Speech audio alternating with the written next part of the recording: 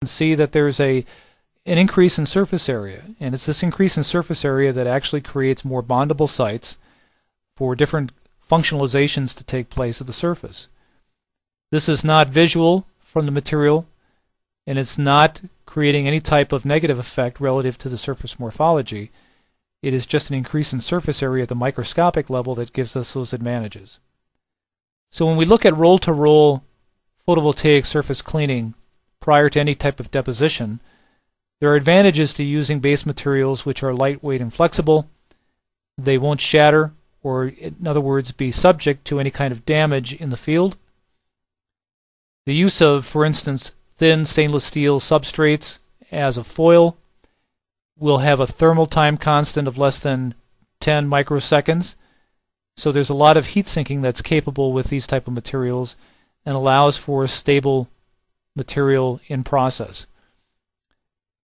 Stainless steel substrates can carry rolling oil deposits which need to be removed. And in doing so with an atmospheric plasma process, you can actually remove those depositions and create low maintenance costs with regard to the material that is transporting those particular substrates. When it comes to encapsulation materials, polymers such as EVA and Tefsel are typically used. Usually these materials are also contaminated with organic polymer fragments, water, and absorbed gases, and they should be removed and can easily be removed with an atmospheric plasma technology. Existing base material cleaning is an issue relative to the environment because wet cleaning, solvent-based processes can create not only acceptable materials for future processing, but also require a disposal process that is not readily environmental.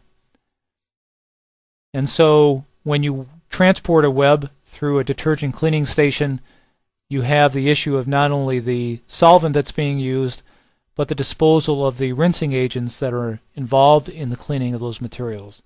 And so the advantage of using APT is to evaluate the use of your current process and replace an aspect of that process which has to do with solvent and different types of organic disposal issues. Relying on a technology that will volatilize and vaporize the contaminants on the surface in a dry manner, and that can also increase the adhesion relative to a surface and its interface, is a primary candidate for replacement of existing wet processes. Here's an example of a stack relative to a PV module. As you can see, it's quite traditional in this stack relative to a crystalline silicone structure and a monolithic PV module to have these type of encapsulations. But the use of atmospheric plasma has a great role in cleaning not only the metal alloy back contact layer of a crystalline silicon module, but also for functionalizing the surface of glass, as well as polymer encapsulation layers, as well as other types of pattern circuitry. We're also seeing the evolution of triple junction roll-to-roll amorphous silicon structures.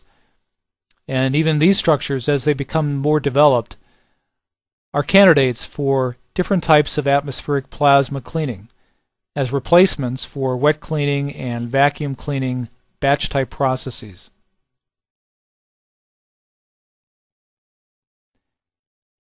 There are prescriptions that also exist for these type of technologies.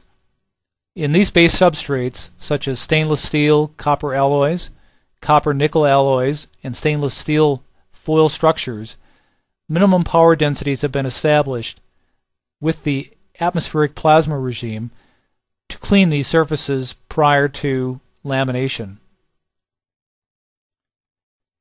There are other types of materials, such as thin films, which also have minimum power densities required and specified to create an effective active surface for lamination and bonding. And there are still more substrates that need to be considered. Polyimide, PLA, and even Tyveks play a role in the construction of photovoltaics, and there are plasma densities and surface tensions that can be achieved relative to these materials that are quite useful for optimizing the process of incorporating these materials.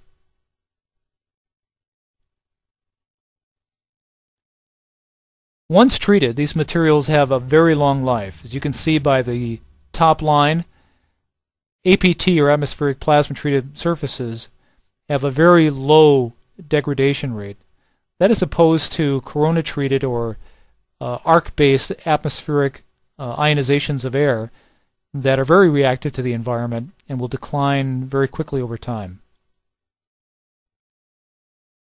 There are also issues with air-based ionizations that are relative to different types of low molecular weight organics that can collect on the surface given a rate or power that is relative to those discharges.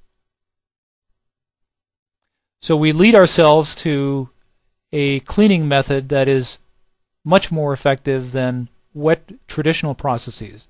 When you talk about metal cleaning processes, atmospheric plasma dry cleaning would seem to have an advantage. This is because the active cleaning agents in chemical wet cleaning involve acids, alkaline and alcohol solutions, and detergent solutions, as opposed to the use of ion and electron bombardment, as well as the integration of a specific type of inert and oxygen gas combination, which can be effective in cleaning the surface in the same way in a reduced time frame.